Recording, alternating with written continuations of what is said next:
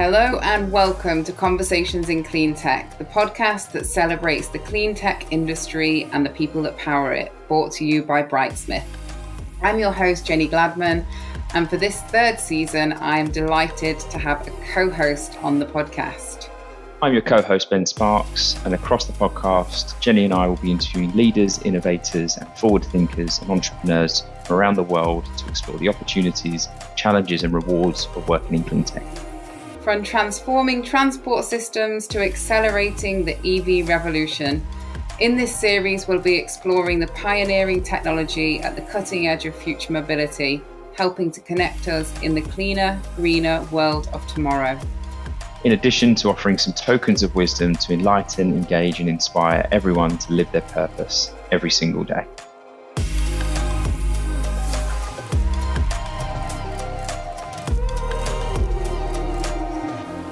So we are proud to host today Maryline Daviaud Lewett from Black Veatch. Maryline is a Director of Business Development and Transformation Technologies, working across distributed infrastructure and clean transportation at Black Veatch.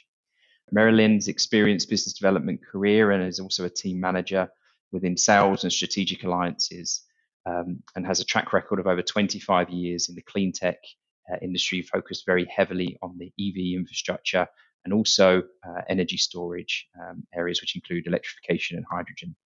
Maryline has held a number of roles in the past, which really intrigued us to get to know a bit more about her, and definitely comes from a non-traditional background as well. So, Maryline, welcome to the show.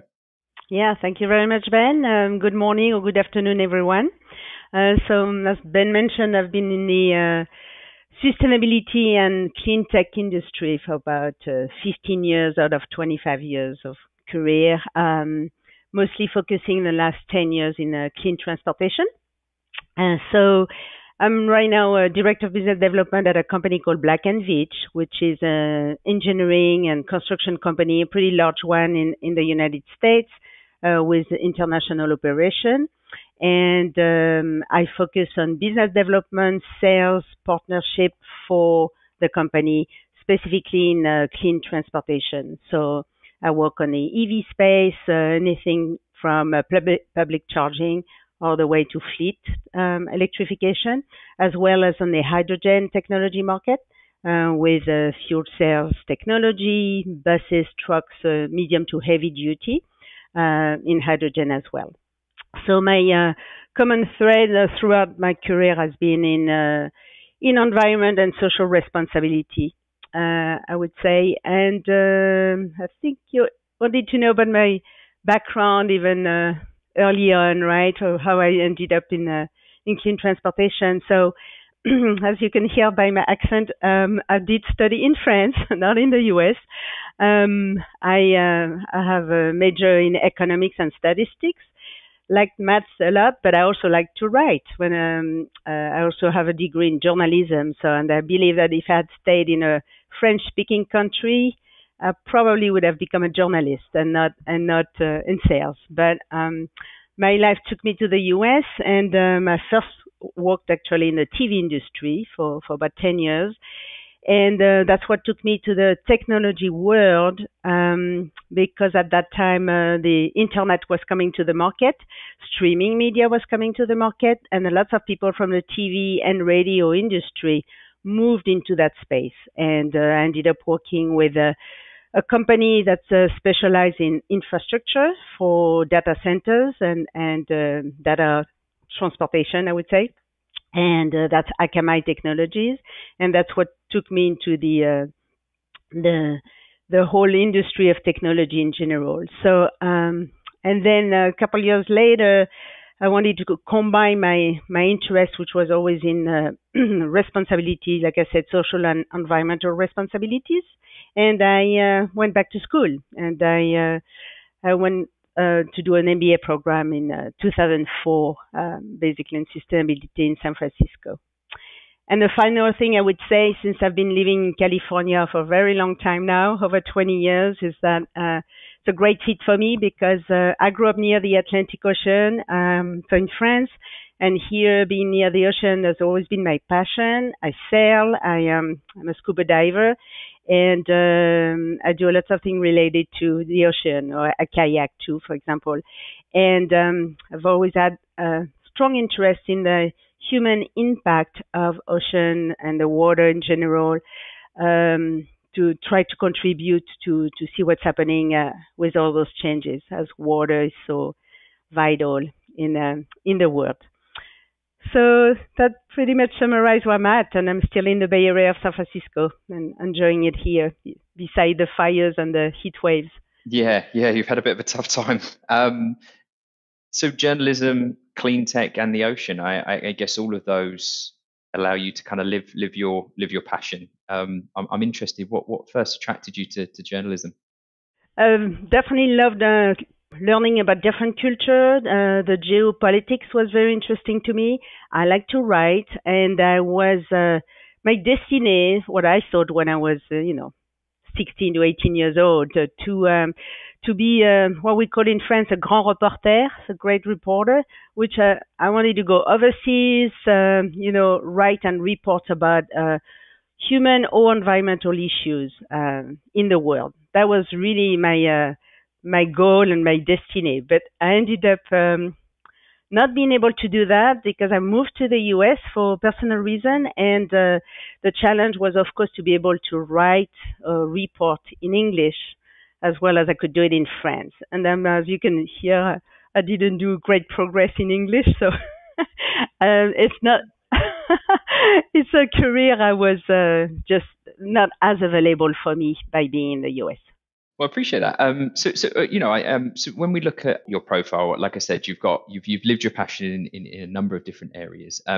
We'll come on to clean tech specifically at the moment, but I'd love to know a bit more of a deeper dive into your current role and some of the work that you're currently doing in clean transportation.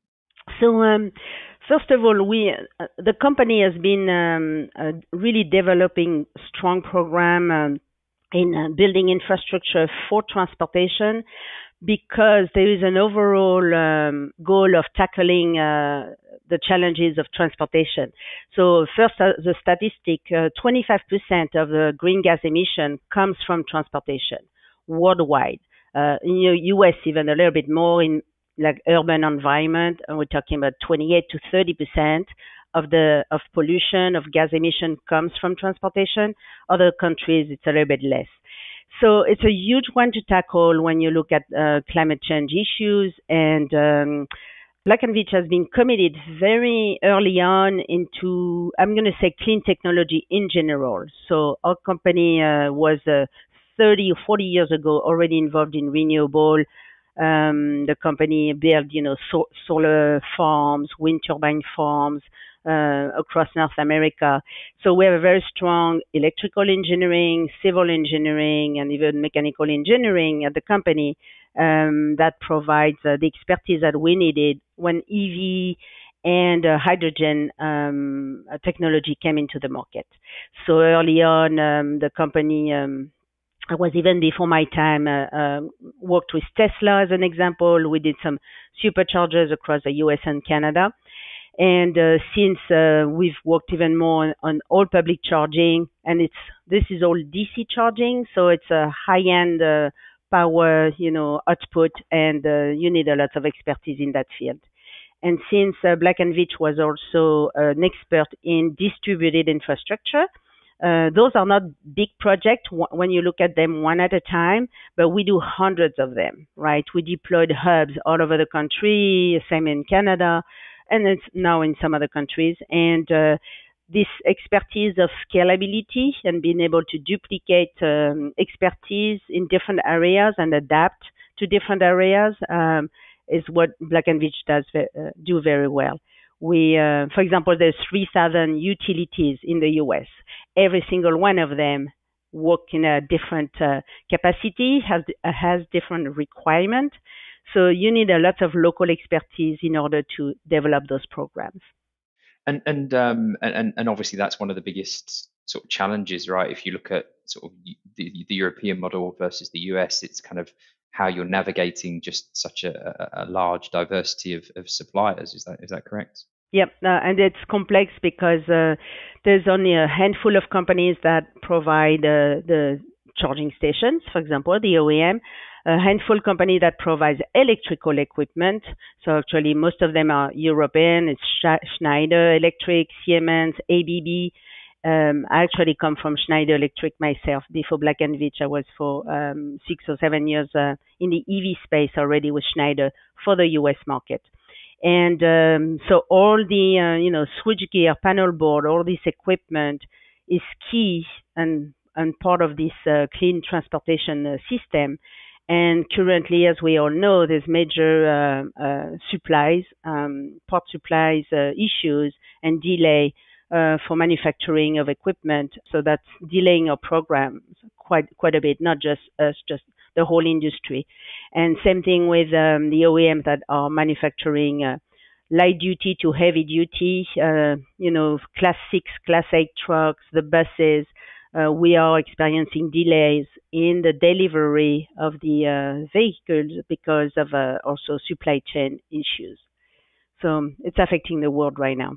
And we're seeing so much press around this, especially with the Inflation Reduction Act that's come out when looking at electrification and transportation. If you had to summarize some of the big ticket items that are going to really sort of benefit our race to net zero, what do you think they are at the moment? Yeah, I would say it's twofold. One is about the choices that the end customers as well as the business market has in this field. So the price has to go down. We're actually seeing in North America a parity on pricing between the internal combustion transportation and the electric or hydrogen system. So now that the price is becoming almost, I'm going to say equal, it allows to open the market. And then, of course, the choices of the models. More we have models and choices on the market, easier will be. And then you still need incentives at the governmental level, and the policy needs to be right and in place in order to help the adoption of electrification. So, because the big turning point will be when fleets, so cars is one thing, but when the fleet market is really able to switch, that's really when we're going to make a difference. And when I talked earlier about the zero gas emission goals, you can only achieve those goals if you're able to have the fleet completely change of a system that we currently have. In California, for example, the diesel technology is still very much in use, and we have a long way to go to change it. So, but I would say in Europe, there's maybe a more standardization and incentive done among the different countries to make that happen. Here is more recent with the federal government, but we have the example of California, which was really always very proactive with their transportation policies and clean technology, and it's working. Where the adoption of EVs is fantastic here. We are like at 15% in Northern California, for example, and at 10% in Los Angeles area.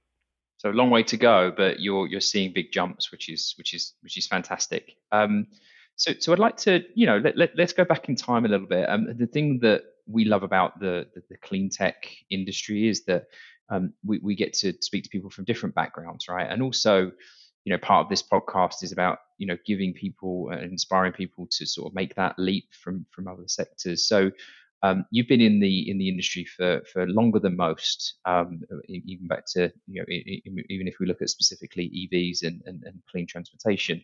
What are some of the key points of your journey as you look back on that really inspired you to sort of live your purpose at the moment? And I'm also thinking what challenges did you have to overcome to kind of get where you are today?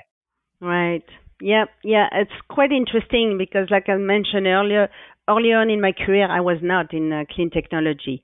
But there's twofold for me that brought me there. So first of all, early on, our family were always very much tuned into clean energy and clean technology the best we could. So I'll give you an example. Our family, we've lived in 3 different homes the last 20 years, I'm going to say, or 25 years, and we always had solar panels on our roof. So 2002 was our first set of solar panel because already in California they had some good incentive, I have to say. It would have been expensive if there was no incentives, but there were incentives and we benefited from it. So there's been 20 years now when I think about it, when 2022. So 20 years of being committed to the best we could, with solar energy. That's one example, and conserving water and things like that in the garden. And I think when you can combine your personal interest with a career, it's the ideal world. So in my personal case, I felt I was in technology at that time. I was with Akamai, but Akamai technology was not a clean technology. It's a data center. So it's actually pretty controversial in terms of usage of power. There's a lot of things to be done also in that space. And I decided to go back to school. And so I actually did this MBA in sustainability management. I was lucky to live at that time in the Bay Area of San Francisco. It was one of the first green MBA program in the world, and with some very high quality professor in the faculty and the dean. And I realized, well, that would be my perfect world. I go back to school. I study for an MBA in the US. Usually you do it in 2 years. 2006, I graduated. It's an accredited program that still exists. The school is called Presidio Graduate School. And it's a very strong program, and it really allowed me to combine my career with my interest, my personal interest.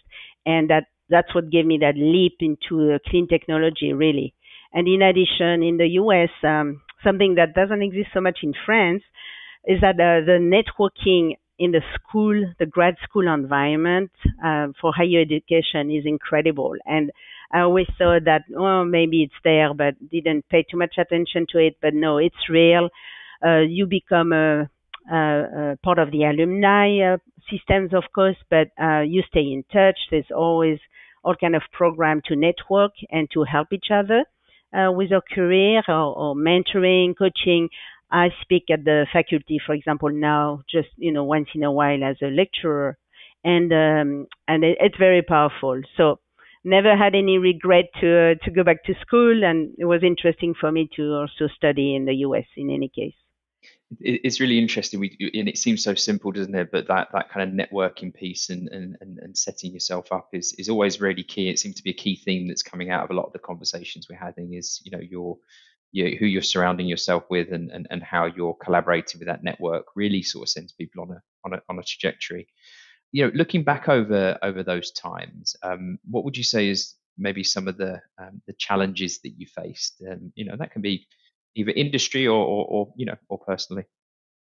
So we reflect a lot on what we studied, which is now, 15 years ago or so, with what's happening now. And because 20 years ago, we already knew what was coming with climate change, for example, but it's accelerating. So what's, I think, very concerning is what we predicted would maybe happen in 2040, 2050, is happening at a much faster pace now in the world, right? And so it's concerning. And then so myself, but also, people in the industry, we consider that it's not changing fast enough. So those changes that technology helps with maybe are not adopted fast enough. So there is a cost, of course, issues worldwide that's challenging. You need to have access to this technology. But also it goes back to worldwide really understanding that, okay, some major shift needs to happen, and meaning that we need incentives to make it happen too, because there are some communities who don't have access to, I talk about solar. It's great. Could also afford it, right? Many people cannot afford it. So there's access to the technology. There are some communities that are more affected than others by the pollution. We have a good example in California between the port of Los Angeles and Long Beach, which is one of the largest ports in the world for importing, goods. Those goods are all going from Los Angeles to the Central Valley. It's not very far. We're talking of 3 or 4 hours of truck driving because there's not enough trains in the US. So you're talking of big trucks, diesel trucks moving from the harbor all the way Central Valley. And they go through areas with now heavily polluted because of it. So those are major shifts that needs to happen. That's why it's so urgent to also talk about medium to heavy duty transportation and advance probably faster than we are. And of course, there is the issue of the size of the population worldwide having access to a higher standard of living, but now it's provoking even more issues at the social and environmental level. So very complex, I would say worrisome. So we have a lot of work to do. Yeah, no, definitely. And what kind of keeps you engaged? You obviously feel like I get the feeling that this is as much of a personal mission for you as a as a day-to-day business one. So what sort of drives you to sort of push yourself to embrace these complex challenges that we've got? I would say so.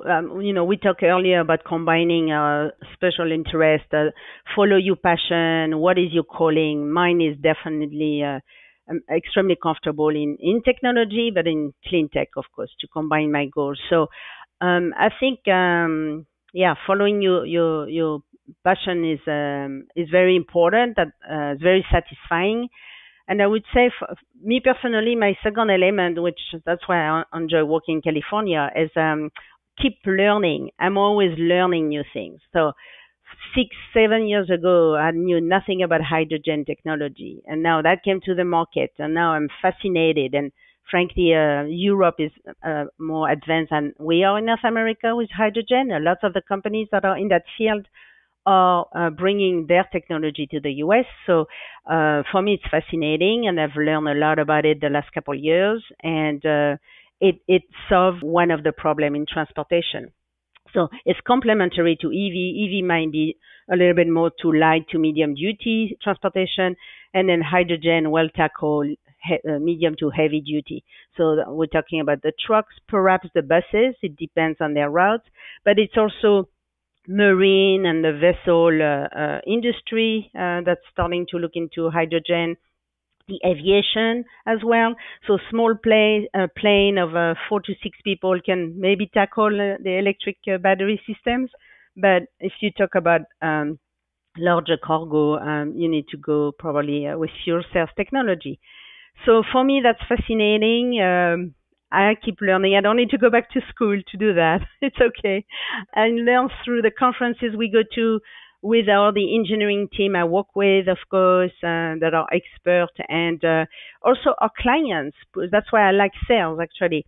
Maybe finishing with this is that I learn from the clients, or when the clients are giving us challenges that are there's no answer into the market, then it forces you to look for those solutions. And so my job is very solution oriented, more like also consulting sale, I would call it, or educational sales. But when we don't know, well, we look for the information and we try to provide solution for the market. So for me, that's all fascinating.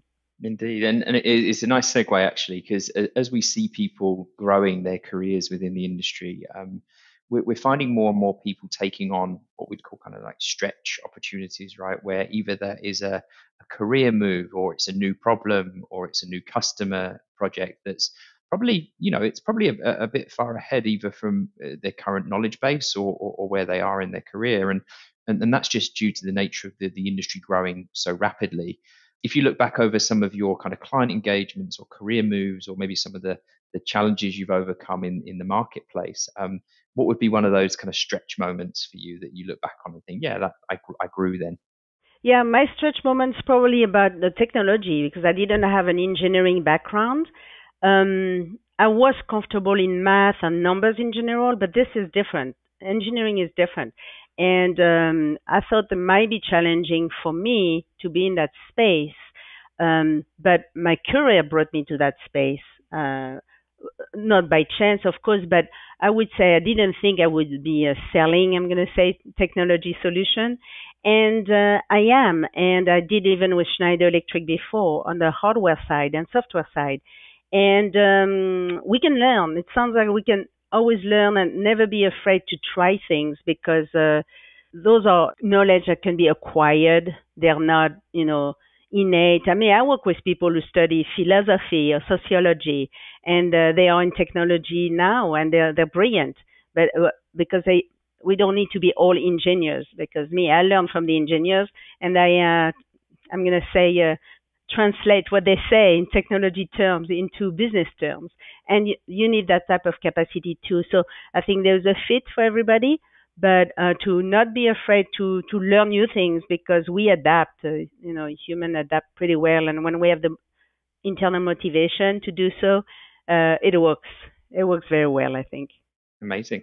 So obviously, looking into your crystal ball to the future of the clean transportation market, you mentioned fleets is a big ticket item. I'd love to hear, what you see, and it doesn't have to be accurate, happening, over the next few years, and specifically maybe, if you can, where you see the work you're doing play into that. So, what's next for the clean tech market? So I would say the trend right now for the adoption of this new technology is definitely happening.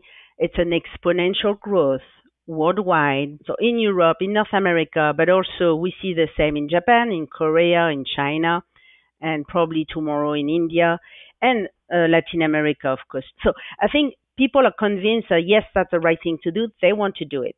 They want to do it at the right price. So that's why the parity between the technology to be achieved is essential. For me, the biggest concern I think I'm going to have now is for the OEMs to be able to deliver the equipment, because there's so many companies we know in the logistic world, for example, who are ready to shift, but they don't have the vehicles available. So there's a waiting list right now.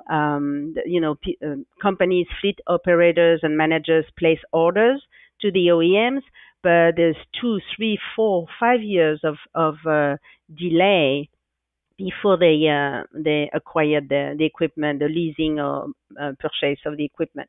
So it is a challenge, and I think I see it as the biggest challenge to convert the fleet, because the market is actually ready. So we need to possibly help the industry, the manufacturing process, the best we can to deliver. Because if they deliver in the market, companies like ours, we have time to build the infrastructure. It takes us from 12 months to 24 months to build infrastructure for a fleet, bus or trucks, whatever that is. So it takes time, but it's okay. And then there's no company who place an order of 50 trucks or 100 trucks and get it, in 6 months. That doesn't exist in the market. So the delay works, but the delay is actually too long now. It's we're talking of delivering the vehicles in more like 3 to 4 years. So there's a challenge. What are you hearing from the OEM side that's happening to try and kind of close that gap? It's probably never going to close completely, but they're trying to find a solution. It's what we talked about earlier, the supply chain issues, material, the mining industry, of course, is a challenge. The slowdown in China because of COVID, we took hit worldwide because of COVID in the delay of the manufacturing. Because of it, lots of parts and equipment, the chips are coming from China and Taiwan. So that's one of the big struggle right now. Yeah. So what we'd love to, tap into some of your wisdom in the sector as well when it comes to, inspiring others. So if you had to leave us with one final thought, what would your sort of clean transportation token of wisdom be? I would say simply to follow your passion. Follow your passion, follow your calling, because it makes our work so enjoyable, right? If you work in a field that you're passionate about, things are just easier, because nothing is easy. So that makes it easier. Easier, yeah, it makes it more enjoyable. You wake up in the morning and you're happy to say, oh, I'm going to work on this and this today. And there's new things happening all the time. And I think for any industry, the same. If you work in the food industry, in design, in clothes, in the lean sustainability design. Now, knowledge of the market is great. So there's so much new application that can be used. If you have any interest in any of this industry to be more sustainable, there's solution now on the market. So it's more of a applying what exists on the market to this new technology and tomorrow's technology, and just follow your passion. If I was in food and wine, I would find my calling, right, in sustainability in that space as well. It would be the same. Wouldn't that be a lovely mix of passions? I know some people who do that. They're very happy. Yes. I need to get more clients in that sector for sure. Well, listen, this has been great, Maryline. Thank you very much for taking the time and sharing your story with us. I look forward to having you again as a guest on the show in the future. Thanks very much. Thank you very much for your time, and have a great day.